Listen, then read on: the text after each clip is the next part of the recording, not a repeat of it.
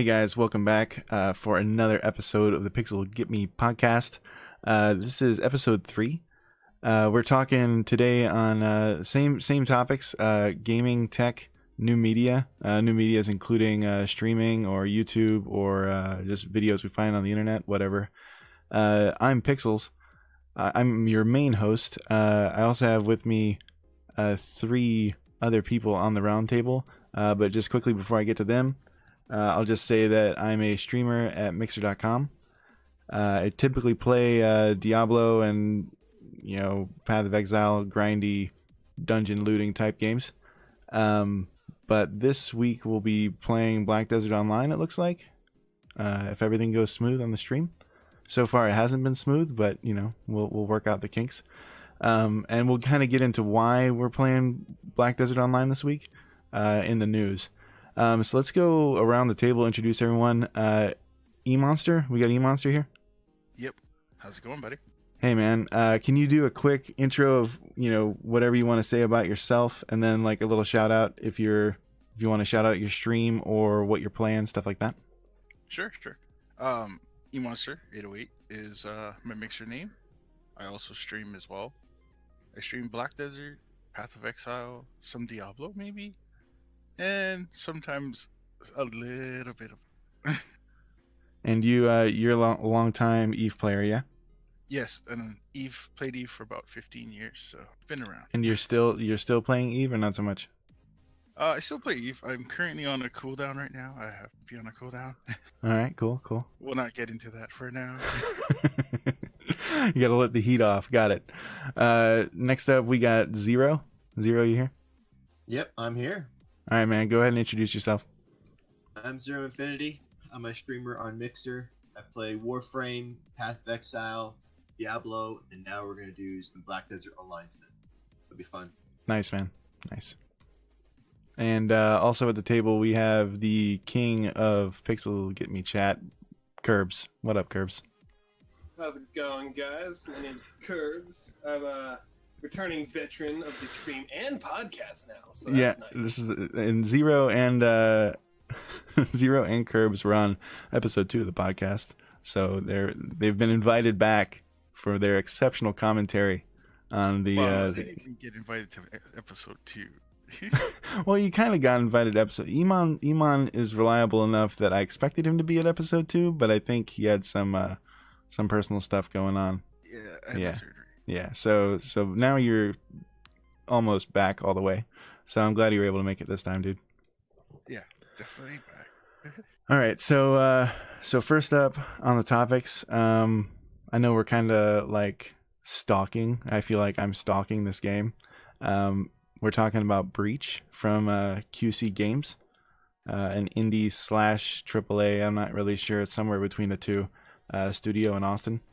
They put out, Games Radar put out an article about their playthrough. I think currently they're still under an NDA, so they're just getting little trickles of media once or twice every 2 weeks or whatever. And these guys got to play it, and they were pretty excited. It was kind of insightful. They mentioned a couple things in this interview and play breakdown that hasn't been covered before. It does a little bit of the storyline, so I'm going to cover the storyline just like briefly. Basically, there's the current world, and that's the world we live in right now. And then there's the 70,000-year-old world that was existing before all this, which is mythology and all that stuff. So there's this veil that was put up between this old and new world, and that veil is now shattered. So we have like monsters that are mythical, and maybe even some of the abilities that the characters wield are mythical. And then we also have another wild card character called a Veil Demon, which goes around and kind of harasses the players. Basically, it's a 4-player game where you crawl through multiple room dungeons, you fight bosses, and then you have this one player playing against you. It can be an actual player, or it can be an AI. So that's kind of the summary of the game. Did you guys read the article? Anything jump out at you guys? The different class, Say again, Zero? the different classes. Yeah, they do a good breakdown. So they have the six schools of magic, which arcane, battle, dark, hedge, shadow, and tech, and 3 heroes in each section. I'm kind of really interested at this whole arcane one because you got the arcane mender, the chronomancer, and the elementalist. The chronomancer, you know, doing the stop time, the CC in a game is kind of cool. And maybe even like speeding up other people's abilities. I don't know exactly everything it's going to be able to do, but that sounded pretty cool. Which character is jumping out at you, Zero? I was just about to talk about that chronomancer. Yeah, you like the chronomancer too. I like the concept, man. It's really cool. Like that's a fresh thing, and time is something that's hard to mess around with in a game. Right. You know, I'm kind of curious about the veiled demon part. Like, it's kind of interesting. you are such a veiled demon, Iman. You know what I'm saying? I'm just curious about it, man. Like, it's an interesting concept, you know, where you have a player that's playing with the party, but against the party at the same time. Right. Have you guys just changing vectors on that? Have you guys played Darwin Project yet? At all? No, I have not. No, I have not. So Darwin Project was a Mixer partnered game back in, well, I mean, Mixer partnered, but interactive. They were really chasing the interactive. So you have 10 players doing the battle royale out in the snow, and then there is a announcer character, which is typically a streamer, and the stream that the streamer is in, they can vote on what that announcer is going to do to affect the game. You can close certain zones, you can drop a nuke, you can do all kinds of stuff and kind of cause chaos. You can give someone a speed boost, or you can give someone a health pot, or you can make someone a little bit more vulnerable for like 10 seconds, you know, and kind of play against them. So it's very Veil Demon-y in that regard, but it's completely wrong because people don't necessarily play that character right. You know, like there's a right way, you know, that people were saying. But I mean, it's kind of like, you remember the game Dungeon Keeper? Yeah. Yeah, because sometimes it's good to be bad, you know. Exactly. Yeah, and that's that bad fix. And see, that's the other thing. Like I talked about this in episode 2, but like that's something that I feel like my stream is missing, the PvP aspect, and I think this fixes it. You know, because we can still do our 4-player runs like we're in Diablo or Path or whatever, but then we can have like this enemy among us, you know, in stream, or maybe some other streamer or something that's just messing with us, you know. And I like, and that's why I like games like Eve or Black Desert, is it gives you that PvP fix on the side as well as the grinding fix. Yeah, exactly. And this is also going to have that grind going on, you know, like where you're going to be unlocking gear for your characters and stuff like that. And I think a lot of that is, you know, they're going to be working out the balance kinks the more people play. Currently the alpha is not available yet. I don't know if you guys are all registered. I've been registered now for a couple weeks, but when we get in, we're probably not going to be able to talk about it for a little while, or maybe we'll just stream black screens and just be laughing. I don't know, because we can't really stream it. But black screens with just, you know, words. Yeah, it's like, imagine us, we're playing a NDA game right now, you know, and then we're just playing and, you know, still streaming, but I don't know how that works. I don't know where the gray area is on that. Cerbz, you're kind of quiet. What are you thinking, man? The main thing that jumps out to me, the classes and the skills and whatnot seem, I mean, they're cool. They kind of seem like a rip-off of some of the other things they've done, like we mentioned before. But the main thing that jumped out to me is like the move set, essentially. Like they put it in, at least in this article, that they're doing a flashy dodge skill, 2 main attacks, and then 3 special abilities. Correct. Per class. Yep. But then it references the fact that it's like MMOs like Guild Wars and Terra. Yep. Well, you can switch in both of those games. You can switch different skills in and throughout. Yep. It's not select in either, and nor do you have an ultimate move, which is making me lean more towards my fear of it being almost MOBA-esque again, and I'm just not a fan of that. Like, I'll definitely play it, see what it's like. Maybe I'll like it, maybe not, but that just makes me real skeptical. Yeah, so one thing they're not covering in this article, but they covered it on the live stream that was on Twitch. It was Gassy Mexican. He did nice. He had in his 2-hour play with the devs next to him, he was able to switch, or the heroes were able to switch on the fly. Mm-hmm. Like, if you are in a room and you have, you know, the Chronomancer, the Aurus Gladiator, an Engineer, and a Demon Hunter, and you're like, oh man, it'd be really cool if we had a Sniper and a Nighthawk. Like, 2 of us could switch in the middle of that room and be a Sniper and a Nighthawk. Gives a whole new play feel, you know. Each class didn't have skills you could switch, though. Yes? No, you'd have to actually switch the class. Okay. Yeah. Okay. Yeah, it didn't have, like, from what I've seen so far, it doesn't have like a talent tree or a Diablo rune type selection where you're like, hey, you could do caltrops or you could do caltrops with this. You know, it's like, no, it's just caltrops. And it's just caltrops with the Demon Hunter, for instance. That leads me to another question then. This game, how much customization? It says you can build your character essentially and loot or so on and so forth. How much can you actually do though if you can't gear towards specific things? If every class has a set anything, how much can they really do with loot? If it's supposed to be that type of dungeon crawler game. Yeah, I'm expecting that just, you know, they add, you know, let's say cooldown time, you know, like you remove cooldown time from skills. So like to make the Chronomancer like the best, you might have to get like the Chrono Staff and the Chrono Chest, you know, and then you're like, oh yeah, now it's basically like we're having 2 Chronos on the team, you know, but not everyone's going to be running that. Maybe someone would run something else on the Chronomancer to make the one skill just be like the most ridiculous thing and just buff that one ultimate, you know? So I think that's, and then stats, just probably health and mana pool, you know, like that kind of stuff. Just general stuff that feels like you're getting that increment, you know? But we'll see, you know, like, and honestly, it's alpha. So like the feedback is what's going to change the game.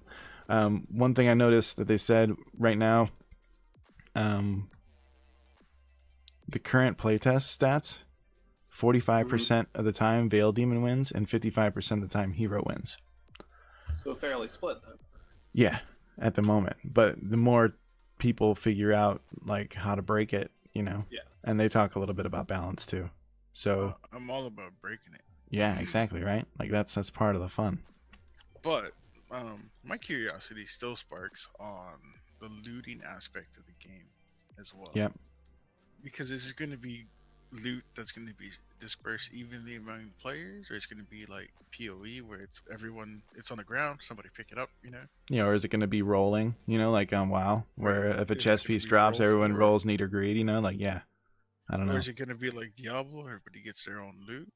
And is there crafting, you know, with like shard drops where you run the same maps over and over just to get shards? So after you have 150 shards, you get this piece that's pretty ridiculous, you know? Or could it be like gain money and purchase from the vendor like a lot of the MOBA games do as you progress through the match? Yeah, that's a lot of different things. Yeah, so MOBA wise, be like an auction house. I don't know. So MOBA wise, they have the talk about between like comparing, let's say, League of Legends and Heroes of the Storm. So in Heroes of the Storm, everyone on the team levels together, right? Because if the team's winning, everyone's leveling up. But on League of Legends, you can have a guy out leveling the rest of the team, you know? He could be the carry, the fed dude, you know? This one, everyone levels at the same time. So while you're getting that fresh 18 levels or whatever it is that you cap out at, I think they said 18, I'm not sure. Have to check me on that. But yeah, so you level up together as a team, which is good. So then you don't have that one guy who's just broke and constantly dying to the boss at the end because he just didn't play the first 7 rooms right, you know? Right. So then it is confirmed, though, that the levels and whatnot will be reset per match then? Yeah, and I think I think you unlock the skills very similar to League of Legends. You unlock the skills. You probably unlock your ult at 6 or 8 or 10 or whatever. So you don't. First, you just get to go pew pew, and then later you go like pew pew boom, and then pew pew stop time boom. You know, like as you're leveling up. But maybe they'll have like that build differentiation where, like Heroes of the Storm, you have choices. You know, like do you want to go this way with it, the tanky way, or do you want to go the damage way? And you can kind of choose that same shield, but is it like the shield with thorns, or is it the shield that's just a shield? You know, like that sort of thing. So maybe there'll be a little bit of build diversity there. Okay, then. All right. All right, you guys got anything else on Breach? I'm good. Sweet. Yeah, I think we're good. All right, so next article we're talking about Minecraft dungeons, and this kind of jumped out at me because I'm all about the dungeon crawlers. I'm kind of attached to this stuff. Taking it back old school, buddy.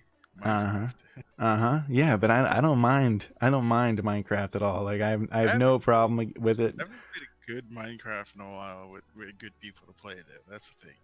Yeah, exactly. And usually I played with my kids, and a buddy of mine, we had a server for a little while, but I mean, it didn't really turn into anything.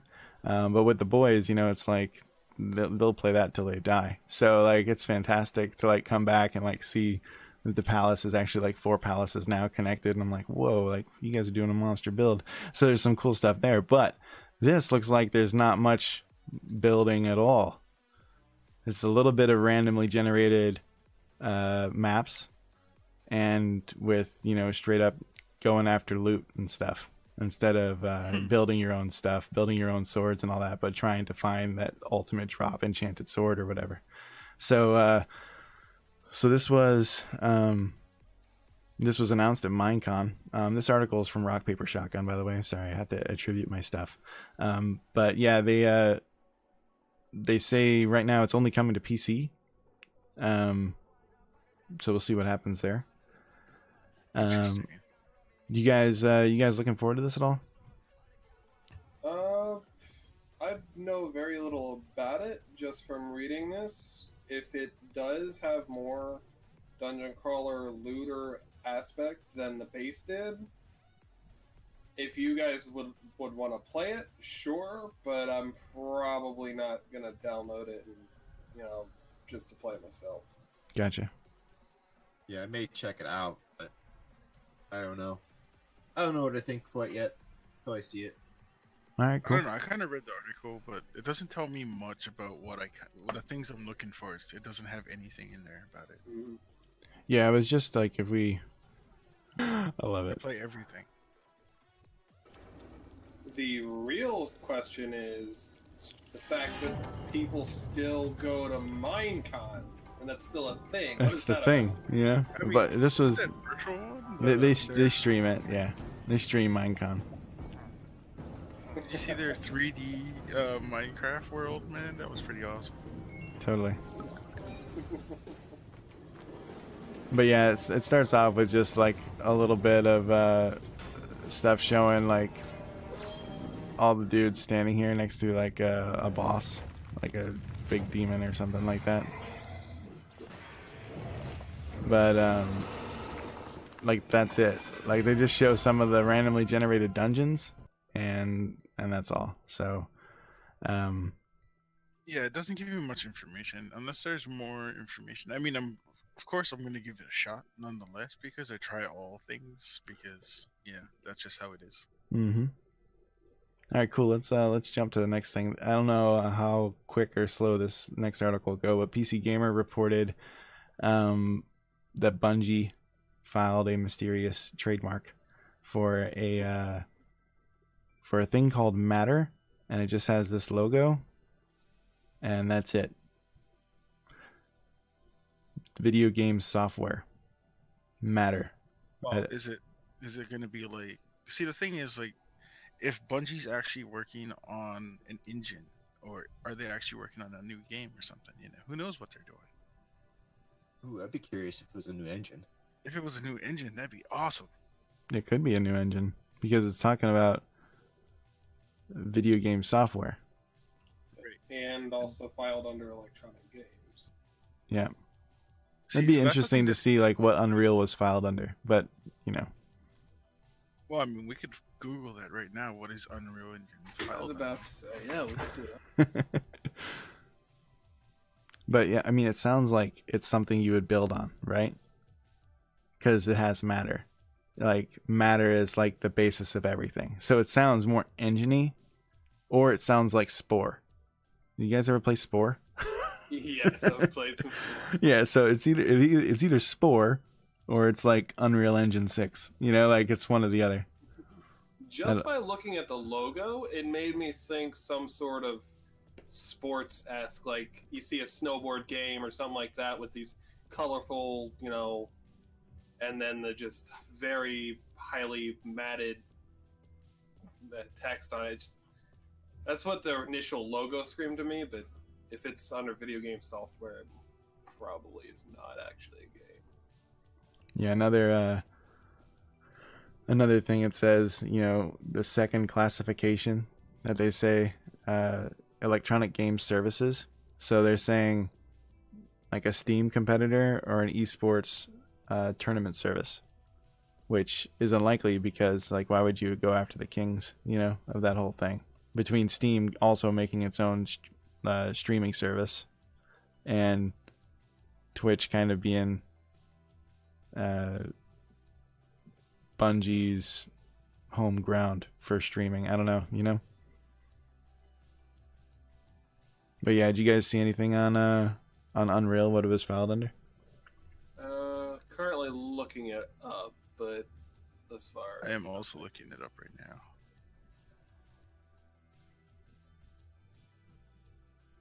I do like the logo though. I like the color. Yeah. I like the possibilities there. I don't know. Even the E with like the rotated square in there is a nice little piece that I like. I don't know. It's just, it looked good. It looked really good. And it looks like Resitera were the people who spotted the filing in the EU.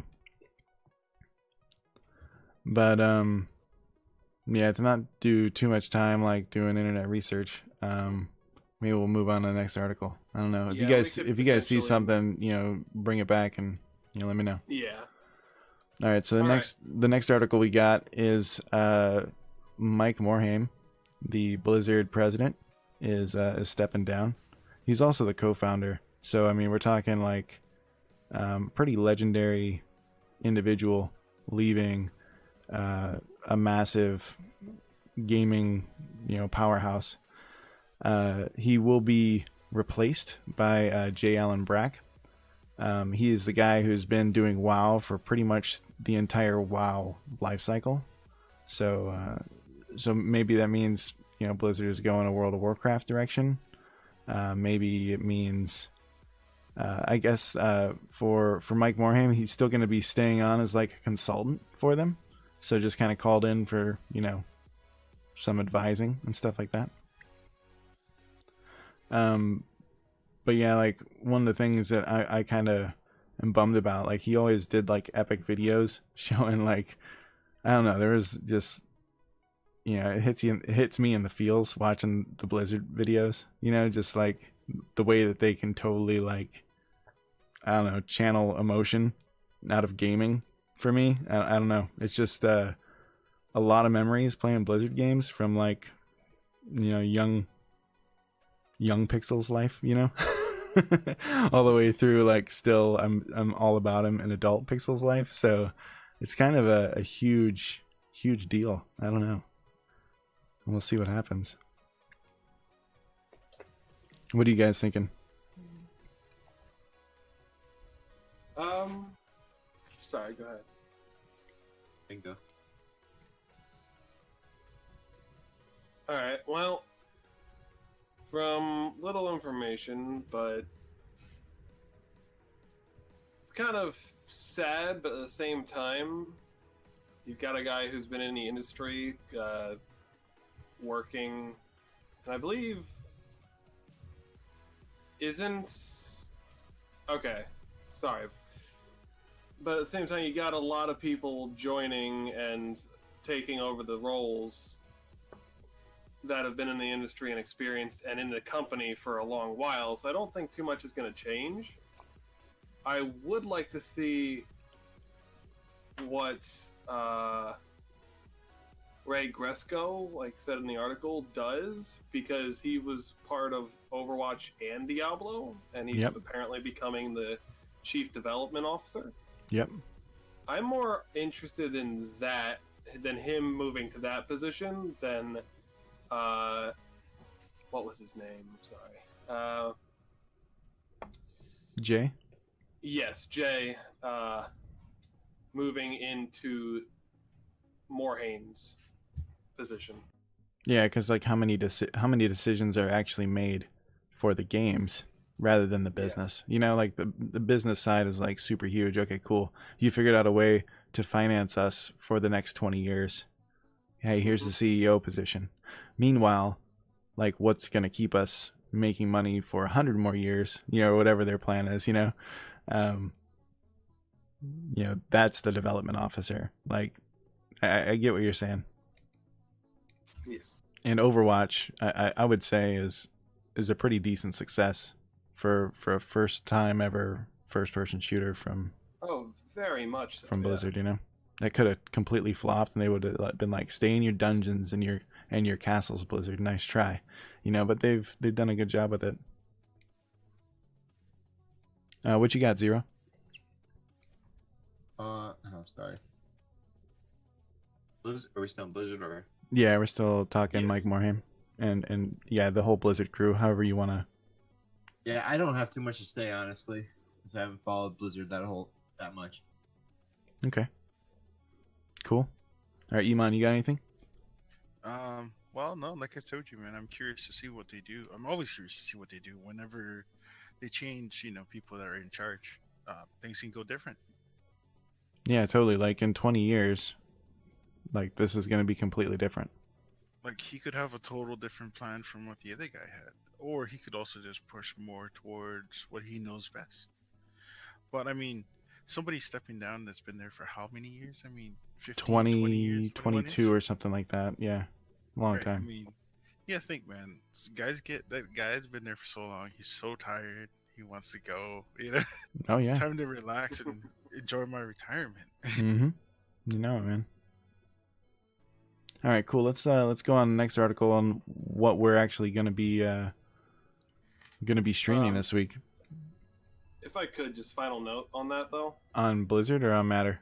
Yeah, on Blizzard. Okay. And him stepping down. Been a Blizzard fanboy since like day one, so Since like I Warcraft? appreciate what. Yes. Yeah. So I appreciate a lot of what this dude did, and that's about it. I mean, No, I'm with you, that's- man. So I Like, mean, I do agree with Cerbz. I mean, I haven't played a lot of the games like WoW, but I have been a Diablo fanboy. I've been. how about StarCraft? I was just about to say Mhm. StarCraft fanboy, Yeah. buddy. Because show me one person that's not. Yeah, StarCraft pretty much, I don't know, changed online gaming. StarCraft was, ahead of its time, man. It was Like great. I remember I might have told this story on stream one time, but my buddy, he bought StarCraft. I bought StarCraft too. We were doing our summer jobs as kids or whatever. And I bought StarCraft and he bought StarCraft after he came over to my house and played it.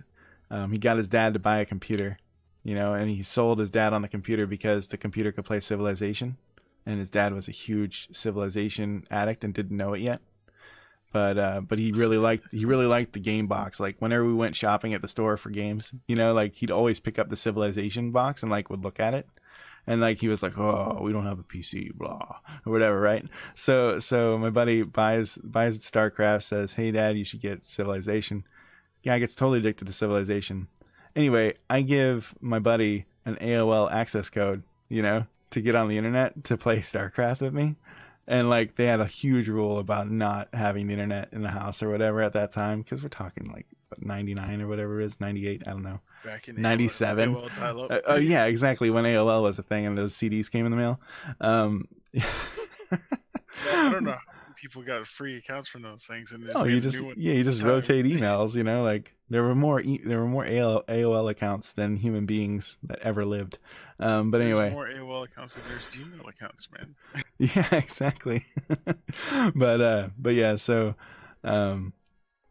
yeah, we played StarCraft together. Like, it was completely mind blowing.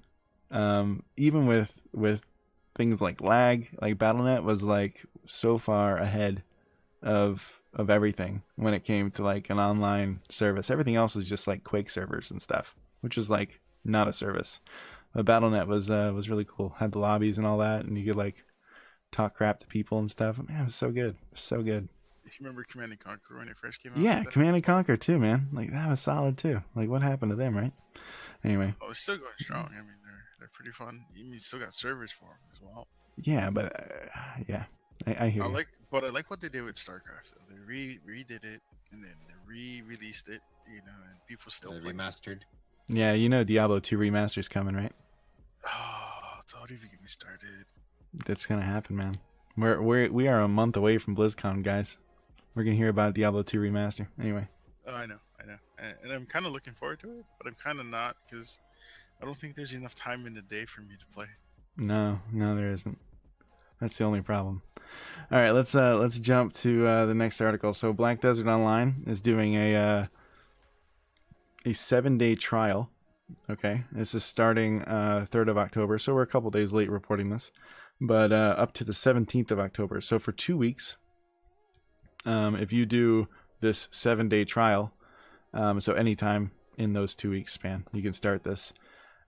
Basically, all you have to do is download the game, reach level 56 on a character, and then complete the Awakening quest, which I guess is the quest that kind of unlocks your dude to make him do really ridiculously awesome attacks.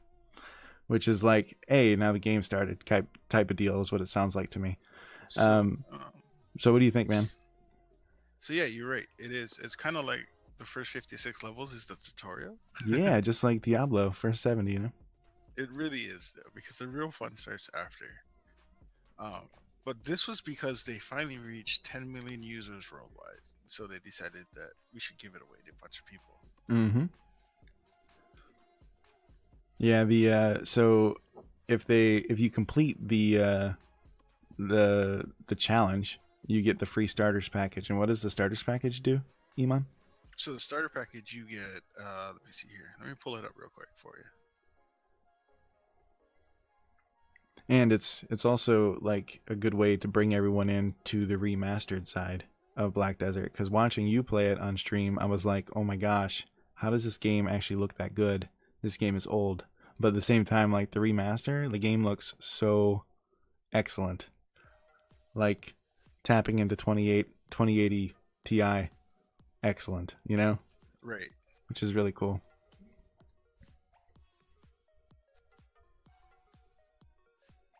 All right, so just for the starter package, looks like you're just getting the base game, which is a $10 value.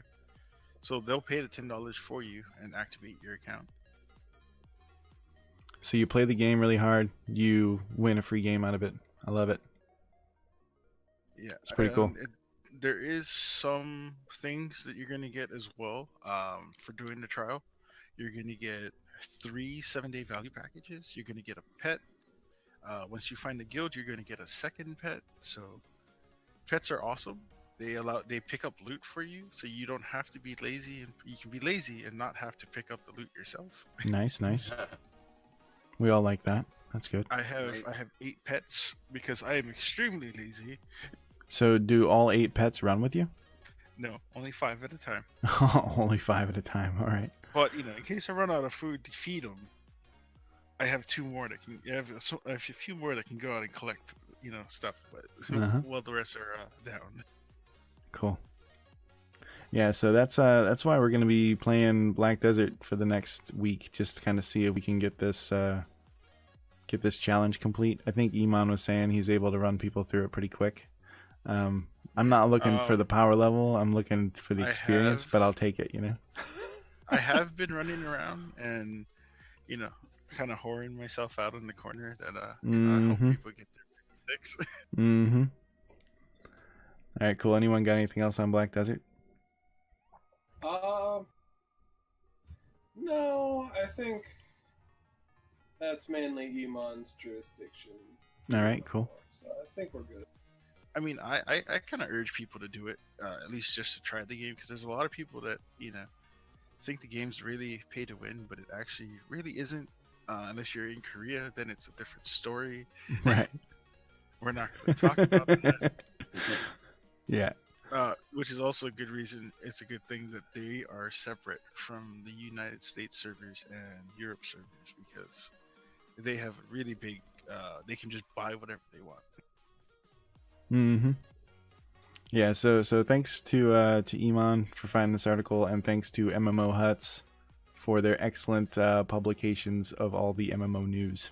All right, and then let's go on to we're going to kind of move into from gaming to tech, but still stay gaming, because technology is usually advancing because of games, and this is a good example of that stuff.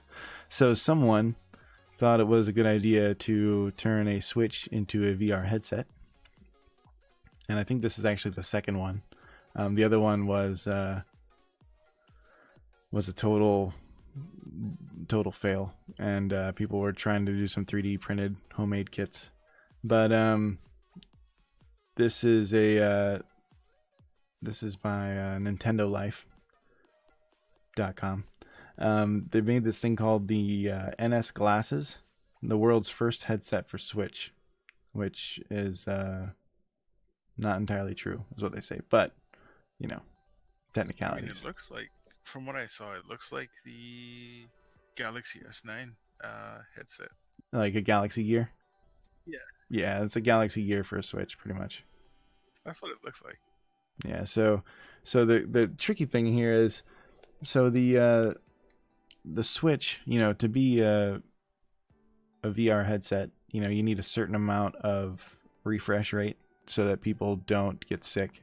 So this is just going to be like complete nausea if you try to put this on and do something with it, right? But they know that. They know it's just going to be this nausea-inducing storm if they try to split the screen and give you stereoscopic vision on a screen that doesn't refresh fast enough. So they're doing this thing called color switching technology.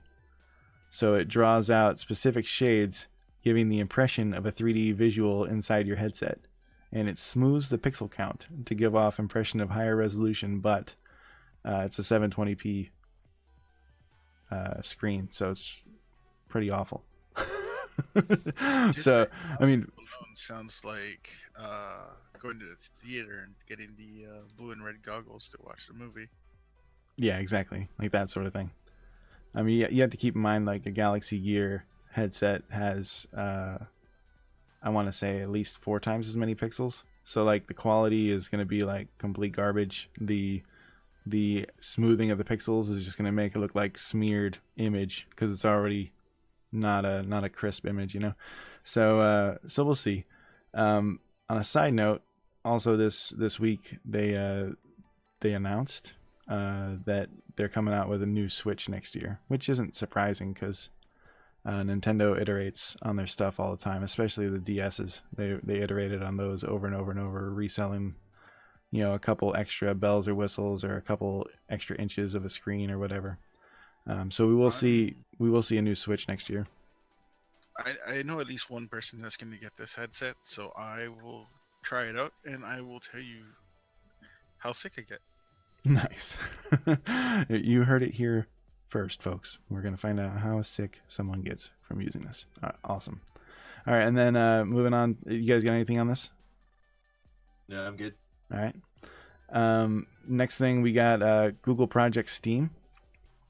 So Google Project Steam is basically an ability that Google figured out how to stream gameplay with no lag, full stability, and completely for free using Chrome. So you can basically stream Assassin's Creed Odyssey starting yesterday. I believe it's yesterday. Yes, yesterday, October 5th. And it's just a test for this weekend, I guess, just a proof of concept. But basically, you can open up Chrome, and if you have a 25 megabit connection, you can play a game at 1080p, 60 frames per second, which is pretty ridiculous. Game streaming is something that's never quite worked yet. I mean, they've tried it, and it's only worked for maybe a select handful of titles and a lot of optimization to kind of get a game to stream right and play right, because it might stream for the first 5-minute tech demo, but after that, it's like totally borked. I kind of wanted to stream Project Stream tonight on the stream and have a stream of a stream and Streamception and all that. But I also wanted to play Black Desert Online, so I was kind of pulled. Maybe I'll mess around with this a little bit tomorrow and try it out and let you guys know how it goes. But a Google streaming service, I mean, they have the backbone to pull this off, so it's pretty cool. I'm actually making an account right now, and I am going to go to it. Nice. And what were you saying, Zero? I think this is really nice that Google's going to try and test it out. Yeah. How it does. Yeah, just pushing it forward, you know? Right? Cerbz, did you have something? Mainly just, will it work? And will it be more beneficial than running it otherwise? Yeah. But that's about all I got, honestly. Yeah, so the cool thing is, just a final bit, for Chrome, I don't know if you guys run Chromecasts in your house, but I have Chromecasts on both of our TVs. Do you guys run Chromecasts at all? No. I do have a Google Home and a Google Chromecast, but I have not used it. Okay. Yeah, so we cast, like, all of our entertainment comes from Cast, whether I'm watching Mixer on the TV, YouTube, Netflix, Crunchyroll, VRV, whatever it is that we're watching, we're usually casting it. So the next version of Chromecast, which will be announced this week, well, not this week, but October 9th, at the next Pixel event that they're having, announcing the Pixel 3. They're also going to iterate on the Chromecast, and there's rumor right now that the next version of Chromecast is going to have Bluetooth.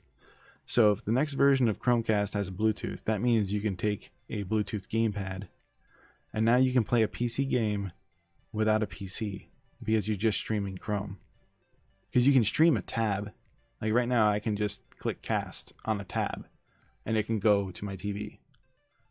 Correct. So if you cast a tab to the TV, and you're playing Assassin's Creed, whatever, without a PC, without an Xbox, Google will just kind of won. If you have the data, you know, like if you have the bandwidth, because you could, like, I mean, you're not gonna be able to do this on a LTE phone. I don't think most LTE providers, I don't think, are gonna be able to keep a sustained speed like that. 5G maybe when that's coming, but there's like one 5G phone at the moment and no 5G network. So,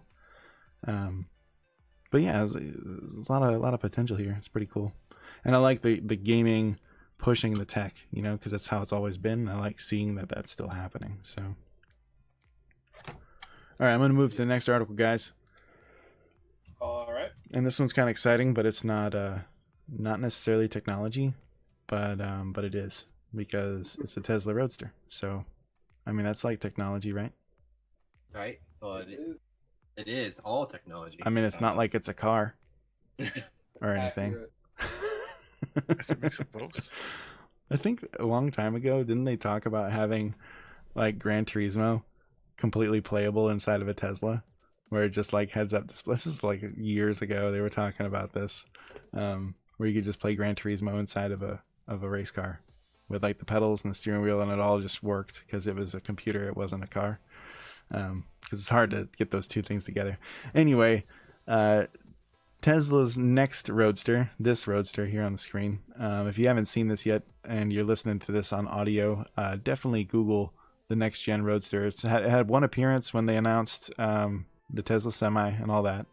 And then now well, it was at an auto show as well, but now it's just like sitting outside and people are like taking pictures of it, which is pretty awesome. So it might be like the only one that's actually functioning and drivable, but freaking beautiful car and more technology than most homes or businesses crammed into a vehicle, which is fantastic.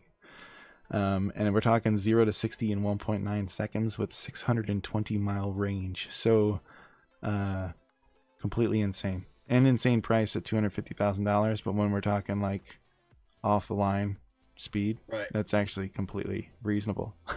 Or production ready car. Yeah, like you don't have to do anything, and it probably has ludicrous mode on automatically, and you can just, and that, you guys know that's a thing, right? In the Model S, you can turn on ludicrous mode, and it's just like, it's a death machine, just a rocket, But yeah, they're trying to bring it in by 2020.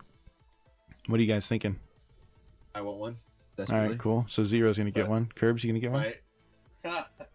If I had the money, I would. No, you'd get you'd get two, a red one and a black one, right?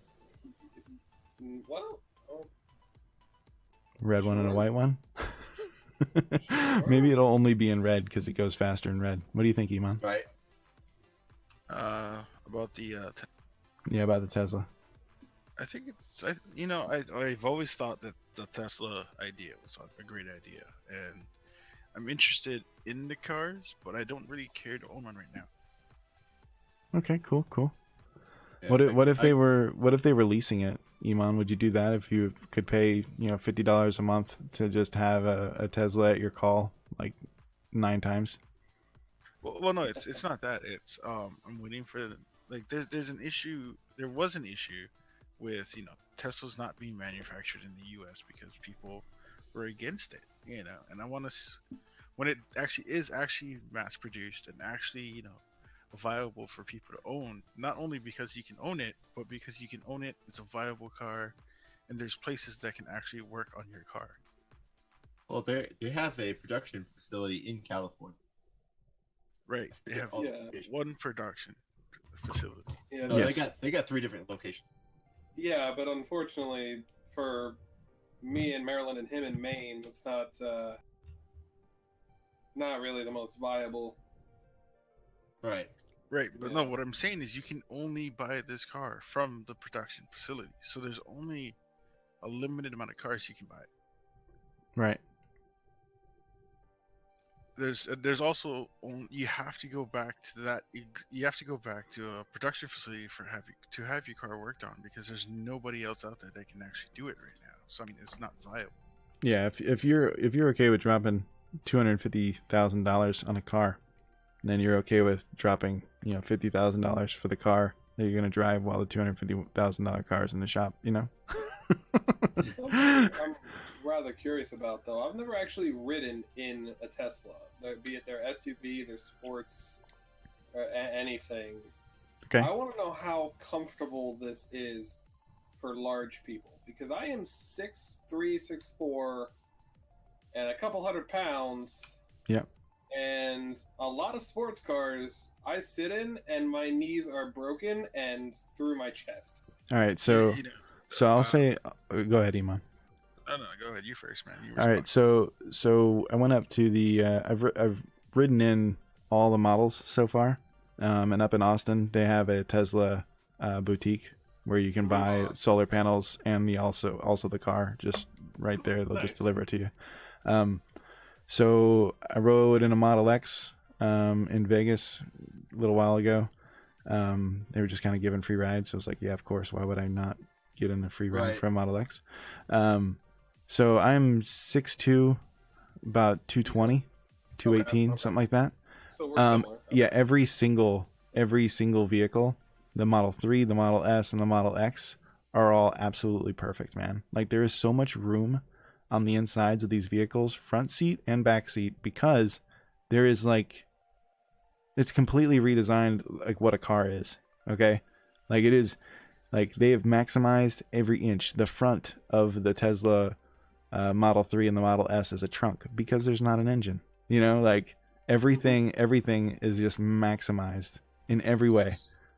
So like leg room if Yep. I want to slouch and just Headroom. chill. Headroom, leg room, shoulder room, Like- all that, dude. It's fantastic. How are the seats? Fantastic. Like Okay. the stock garbage seat, the one that you're like, I'll just take the normal one. Fantastic. Nice. So Okay. Look. I have ridden in one before. I am 6'1". I used to be a linebacker in high school. Booyah. Okay then. So you got some room around you. And You got a bubble. Not to mention, I was one of the top, like highest paid bouncers in Hawaii for a long period of time. Boom. I'm a guy. I'm a big dude. not as big as my buddy Bob's, who used to be. We hired him as a door bouncer because he was the door. Not as Awesome. big as him, but I'm pretty big. All right. So, and you fit in it? And it was a nice ride. It was a nice ride. Okay. But it was the car I rode. It was actually stripped as well. It was actually stripped of most things inside, so that Okay. it would be lighter for racing. Yeah. Mm. Yeah, you modify it and take all the extra stuff out. And yeah, there's some extra stuff you can take out, but like amazing car, like just even with all the stuff in it, you know, like all the bells and whistles all around you. They've really,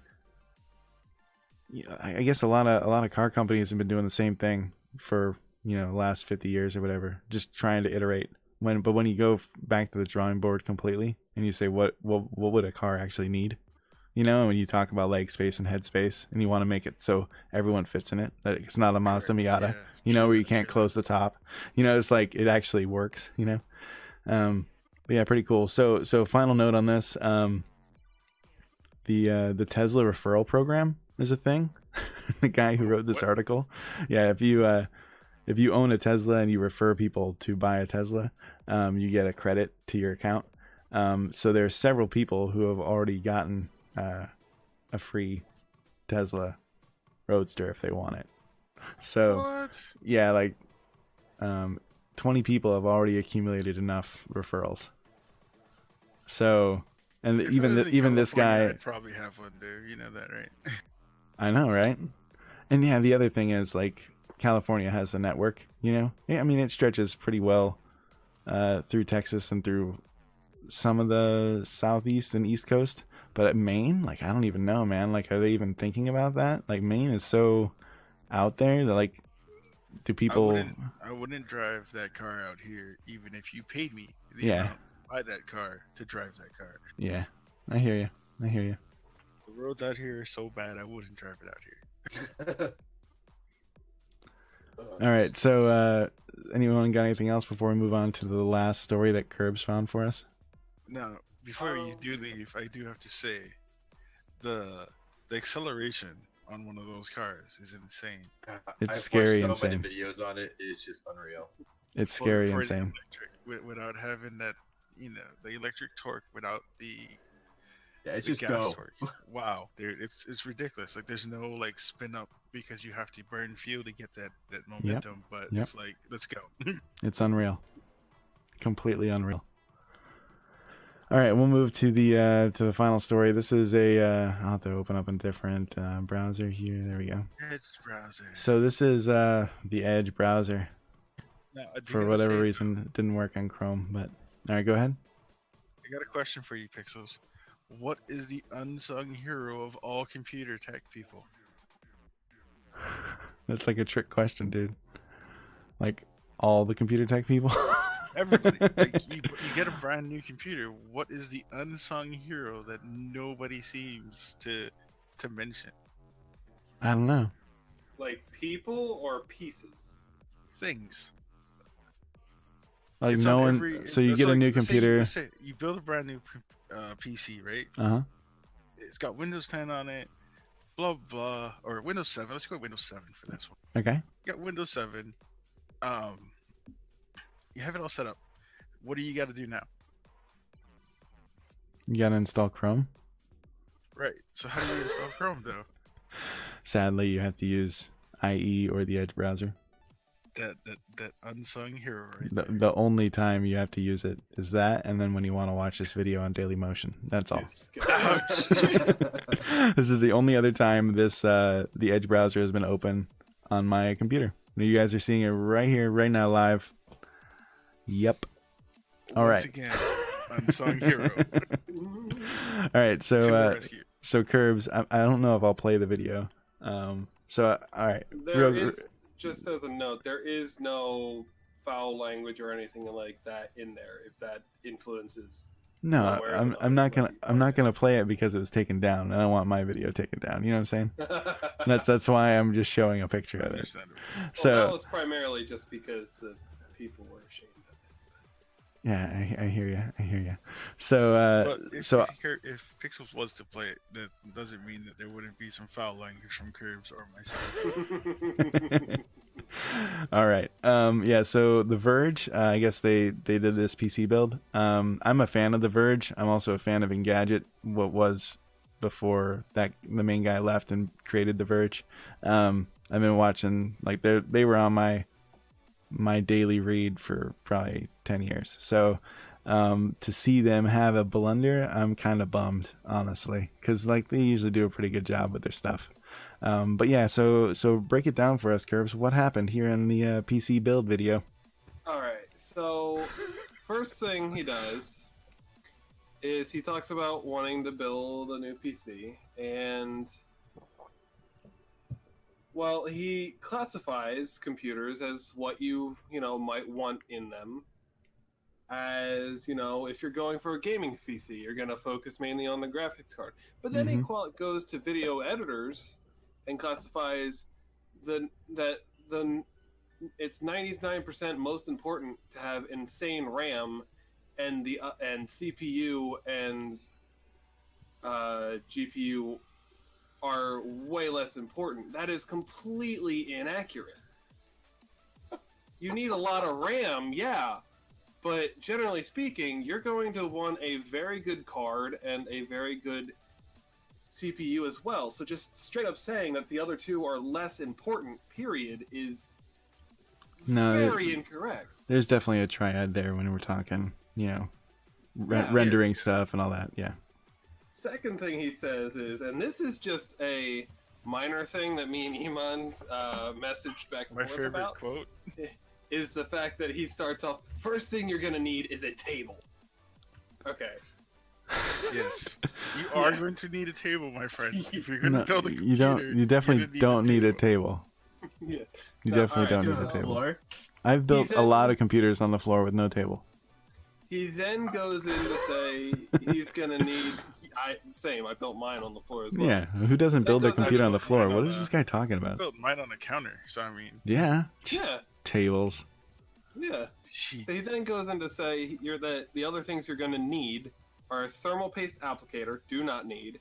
You're going to need tweezers, do not need, and that you need an Allen wrench. Also, I have never seen a PC that uses an Allen wrench personally, but I actually have, have you? Okay. Yeah. and it's actually not a PC. It's not a main part.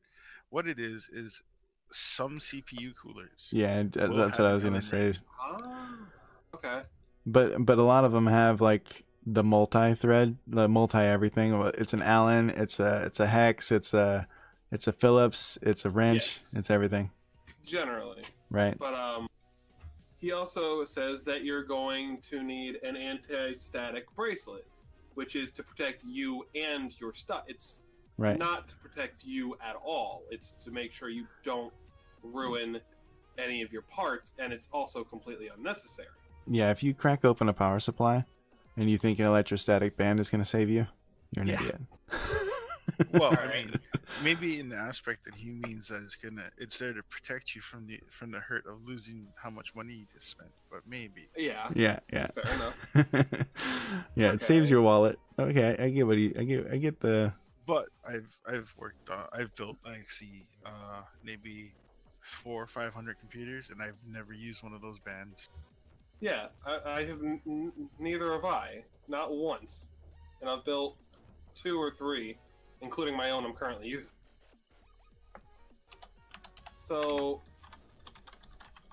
I mean, I just touch the actual power supply when it's not on to ground Yeah. myself and clear it completely. But I also use I'm also always on rubber foot mat, so it's Yeah. not like Yeah, it's like Alright. an electrostatic mat. Yeah. Yeah. So he then goes in and calls, you know, the IO shield? Yep. Right? He then just he goes in and calls it a brace. It's Oh just a my brace. gosh. Yeah, Doesn't- no, not a brace. All right. Well, hopefully this guy didn't get fired. Okay. And they Now, sorry, go ahead. Sorry, I no, got no, all- you're good. You go, man, go. You're fired up, dude. Then he goes into putting in the motherboard, which he puts in wrong. Screws in. Oh my god. Okay. Anyway, I'll move on from that. calm down. Needless Calm to down. say, you gotta check this video out. All right. Yeah. all right. Okay. So I'll put a link to the Daily Motion video in the show notes so you guys can watch it, so you know what we're talking about. After he puts in the motherboard, he decides he's going to put in the RAM, which is fine. There's not really a problem with that. Some people put the RAM in before they put the motherboard in. Some people put it after. You know, whatever. But what he did was he broke the link or whatever. He put them side by side rather than putting them spaced out. Hmm. One over the other. Yeah, extremely inefficient and limits. Oh my, it's wrong. Just wrong. No, bad. Yeah. Bad. Calm down, buddy. Calm. But that is kind of a bummer, though. You know, like because building a PC is becoming more and more of a thing. You know, and people Yeah. are doing it for their first time, and they're like tuning into YouTube videos and like respected websites, and they're like, "Oh, how do you make it?" You know, and you know, like Linus Tech Tips. I don't know if you guys ever watch them on YouTube, but I have, yeah. but Linus, you know, he does a good job with the best practices. But like you see some of the behind the scenes stuff that they do, that they edit out, where they're like, "Wow, I cannot believe I just did that. Can we get another processor so I don't ever hold a processor like that with the camera pointed at me again, please? Thank you so much." You know, like, Right? and they totally underp it, you know, so they know that someone is watching this that has never ever unboxed a processor or bought a processor or felt a processor in their hand, and like, oh my god, what did I just do? I'm a terrible person. You know, but then even myself has made the mistakes though, like some of those mistakes. Yeah, while we all have. putting, you know, I put 400 computers together already in my time, and I've made the mistake of not plugging it in and getting frustrated because it wouldn't turn on and threw it out the window. Yeah, I'm with you on that too. It did come out of my paycheck, but it wasn't awesome. But it did come out of my paycheck. No, we but it just was a good laugh. we just lost that one on the inventory, man. It didn't come out of anyone's paycheck. Just flew right out the window. Yeah. Well, you know, it was an actual server, and I threw it out the window because it wouldn't power on, and I was getting frustrated. And I've already been working for 10 hours. Yeah, I hear you, man. I hear you. We'll have to have like a tech support talk night, and we'll just go over all the stuff we've been through. And my boss laughed. He got a kick out of it, but he did charge me, you know, $2,600 for it. Gosh, love it. All Sorry, right, man. So no, it's fine. I like this conversation about it because you guys actually know what you're talking about. And Yeah, anyway, so next he goes in to put the power supply in. You know the rubber pads that are generally on the inside of the case to stop vibration so that you don't get an ungodly rattling sound in your PC? yeah, he peels them off. Yeah, no. He says that they are anti-static pads, and that if your power supply touches your case, it's going to short circuit your PC. Yeah, just like that's why you have to handle the power supply with like those super gloves too, because you That know is it's like not a thing. All right, I'm done. I'm Yeah. ready to continue. All right. Cool. All right. So Followed you okay? By Kurt's the the fact sicko. that he then jams the power supply into the case, completely avoiding the pad. Another interesting thing he does is he puts in the radio, And he puts it in, completely just doesn't install the fans in the video. Does not show So any of that. radiator without the fans. Yes. Yeah, It does cool. not show any of that. So that's completely wrong. It's passive cooling. All right. And then he, to put in the radiator, he uses the wrong screws. He uses super long screws, which are going to go right through. Yeah. Hey, buddy. He put the super long screws so that he could put the fans on that he didn't put on, man. Mm-hmm. Oh, yeah. Oh, and then he goes in to put the CPU in, using the Asus put-in tool. I don't even know what it's called. It's a little tool that you use to put the CPU in, which you don't need because you can just drop it in. But anyway, and then that tool's supposed to be left in there, I guess, apparently.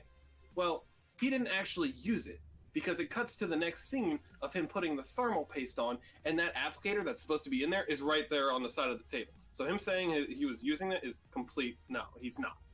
So I don't know where that's coming from. Followed by the fact that he used an ungodly amount of thermal paste. It is coated, like you can't even see the CPU anymore. Awesome. Period. Yeah, so anyone listening, don't do that, okay? Just a dot, not a lot, okay? Just a dot. Yeah. A dot. The size of a Q-tip dot. Yeah. Yeah. And then I think Linus he Tech goes- Tips likes doing like a little like a Q-tip, like a long, I guess the head of a Q-tip, you know, like he does more of a line, you know, for that better coverage than just the circle. But anyway, sorry, go ahead, Cerbz. No, it's all right. No, I'm sorry. I'm trying to get through this so it doesn't Hey. bog it all down. No, but we're finding out what Cerbz is passionate about. This is important times, man. Yeah. All right. We're getting to know you as a that- person. After that, he skips to another part of him putting the PC together, but he's completely skipped the whole fan things again. He's installed them after realizing the mistake. He still doesn't show how to install them. And then the last two things I'm going to say are, if you look at this management, there's like this wire placement management, you know, how it is. Yeah. Generally speaking, a lot of cases have ports where you can stick the wires through and tidy it up, and you use zip ties like you said in the middle. He leaves all these wires just loose hanging, like on top of the motherboard and graphics card and everything else. That is so bad.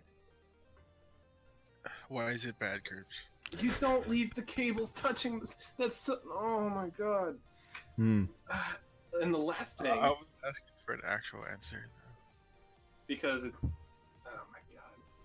Because he doesn't like how it looks, I think. No. I'm asking you, why is it bad? Because there's a reason it's bad. Well, to start with, there's a high probability that those wires could break something off of them since they're very delicate. Besides that, just go spit it out. Leaving cables just loosely around open fans is such a bad idea. Yes. Mm-hmm. Thank you. Okay. And now the last thing, the very last thing. All right. Guess what he benchmarks his PC as? Like, what game he uses? You know, Assassin's Creed. Was Odyssey the newest one that has really high? No. Because can it be Odyssey? Because Odyssey just came out. Yeah. No. Yeah. No. What does he Odyssey's use? been out for a little while. Origins is the one that's coming out soon, I believe. No, Origins has been out. Odyssey's coming out. All right. okay, I said the wrong one. So what do you use to benchmark? Okay. What game can you think of that needs a CPU that only requires one core? A CPU that a Diablo one core 2? Like no. Tomb Raider 2. No. He uses League of Legends Oh man. to benchmark his computer. His quote, he wanted to go top of the line, so he spent $2,000 on a computer and benchmarks it in the video on League of Legends. A game that the developers have stated only needs one core processor to actually run. That, and I'm pretty sure League of Legends doesn't actually have a benchmark mode, so that kind of stinks. League of Legends runs on my computer that I got. No, League of graduated. Legends runs on a bag of potatoes connected with Extra copper cables. wire, just sticking out of it, and then you just No. put a pie display on top, and then boom, you can play League of Legends on True that, man. fact. True fact, though. The computer, the laptop I have had, said that was for my when I was in college, which was back in 2000, my friend, and graduated, can play League of Legends very fine. Absolutely, it's solid. So, what astounds me about this is he does. I guess this guy doing the video does live streaming, Mm-hmm. and in his live stream, he talked to. I guess he said he had a bad day, and one of the people he was playing with was asking about what happened, and his defense to it was a bunch of nerds complained about the fact that I didn't do everything perfectly, but the computer still runs. So, dude, people are telling you legitimate things that you did wrong and trying to stop people from actually copying what you did, and your defense is we're a bunch of nerds and it still works, even though the things he's done in the game or done building the PC could potentially ruin people's stuff. Seriously. Yeah, I can see why Verge would take it down, because they have a level of nerd that definitely is. I mean, they get the cool side of it, That I think they're pretty good, and hiring a caster to build a PC, it's smart to kind of network the brands out, But yeah, it's a bummer, man. Yeah, It's disappointing. Sadly that it was not a good quality video is the saddest part about it. But I mean, if I made a mistake or I did a bad quality video on that's supposed to be for, let's say, somebody to learn how to do something, I personally would have to own up to it and correct that video. Yeah. Yeah. So that's about all I really had on it. I just had points I wanted to underline about the video I saw that were wrong, and the fact that this dude doesn't even care that he could potentially ruin people's stuff, and it just made me mad, and I thought it was a good talking point. So. All right. Well, thanks for finding the article, Cerbz. Yeah. But Cerbz, remember now, he had the most important part though. That table. Nice donut, Iman. Nice donut. I like it. You came all the way back to the beginning. That's what the best speeches that ever were spoke have. They have that donut. Well done. But hey, I mean, at least I got him to laugh and not be so angry about it. It's like he had that beautiful looking table. All right, so let's go to our last thing. We'll do our streamer shout out, and you guys can do one last bit if you like. You guys got any final notes on anything? All I want is that Tesla. Yeah, Tesla. I hear you. I'm with you. I hope Breach is good, and I'd like to thank the Blizzard dude who's stepping down, Mike Morhaime, for everything. Anyway, yeah, for all the stuff he did for the company. Oh, Blizzard man. fanboy. I'm a Blizzard fanboy, so. I hear you, man. All right, Iman, what you got, dude? Oh, first off, Mike McConaughey or whatever his name is. Morhaime. Many years of fun for many people have come from that. So I mean, Millions, man. sorry to see that he's gonna be stepping down, but hey, man, there comes a time when you just want to retire. Mm-hmm. I mean, nothing wrong with pina coladas on the beach, buddies. And hanging out with your family and not working till you're dead.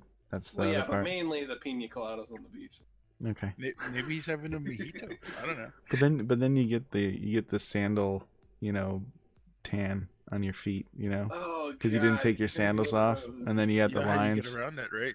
You don't have sandals on? You don't wear sandals. No, there you go. All right. Well, I got to work on that then. All right, just so enjoy the feeling. He's gonna be the guy with the straw hat but what if and the the sand? Hawaiian shirt and the socks and sandals on the beach. Well, what if the sand is really hot and you can't walk on it with the bare feet? What do you do then? Suck it up. That's when you buy a bottle of water and you just pour it on your feet. As Ah, you man, like so, Emon, you know, just a pro tip, guys. Like we're talking Hawaii here. You know how this. That's You know not how a this. pro tip. Well, you know. Yeah, Okay. I'm originally from Hawaii, yes. All right. I There just you go. walk around barefoot in the sand. Doesn't matter, hot or not hot. Nice. All right, so to wrap it up, for the streamer shout out this time, again it's been hijacked. So I had a plan, so we'll eventually get to I guess a couple of streamers that I want to shout out. This time we're gonna shout out Breath of Variety. This is actually a stream team on Mixer that was founded by MaidenOfRuin. Basically, it's a variety team. They realized that there's not a lot of variety on Mixer. There's a lot of people who built their channels on Fortnite and PlayerUnknown Battlegrounds, Plunkbat, whatever, PUBG, and they kind of stepped up and said, hey, so all the variety people, like, we're not even gonna stop the limit on how many people we'll invite at the moment, but if you play more than one game and it's not Fortnite, like, you're more than welcome to come hang out. So I need to go hang out there then. I know, right? So these guys basically they're doing a really awesome job just kind of supporting each other, whether that's lurking in each other's streams or just you know, giving you someone to bounce off. It was probably the most active Discord I've ever seen of Discords, of just talking all day long, and I work, so it's hard to catch up on everything they're saying, but it's really cool to just be part. This is the first stream team I've joined. So far it's been really good. Maiden of Ruin is the founder, and then Seeker of the Dawn, I believe that they're husband and wife, and then Kill plays. I'm trying to see where he's at on this list. He's our community manager, and he's doing a really good job too. So basically, I just want to shout out the team. They're at Breath of Variety on Twitter, and they tweet out all of our stuff and like all our posts. It's just a really solid community so far. So if you're looking for a variety crew to hang out with, you can check them out here. And I'm going to put a link here. Where is the link? There you go. And Inferno Ninja, thanks for the host while we're podcasting. Appreciate it. But yeah, so that's it for the streamer shout out. Finally, if you are listening to this podcast on Anchor, feel free to leave a review or leave the applause or whatever. If you catch it on one of the other 8 platforms that Anchor throws it out there for me, if you leave a review, that's cool. Just a listen is also cool. I appreciate it. And then finally, if you're watching the video version of this on YouTube, thanks so much for the likes, the subscribes, the comments, whatever. If there's something you guys want us to cover, feel free to comment that in the videos, and we'll look at those and see if there's any decent articles that are relevant to what we want to talk about. And finally, if you want to be on the podcast, just reach out to me. I'm on stream at mixer.com/PixelsGetMe. Well, we also have the Discord and the YouTube and the Anchor. However you want to hit me up, there's several different ways. Just let me know if you're interested, and we'll try to get you in on the roundtable. Thanks so much, guys, for tuning in to the stream and the podcast. We're gonna keep streaming Black Desert Online after this. But for now, we're going to sign off on the podcast. Thanks so much, guys. Take care. We'll see you.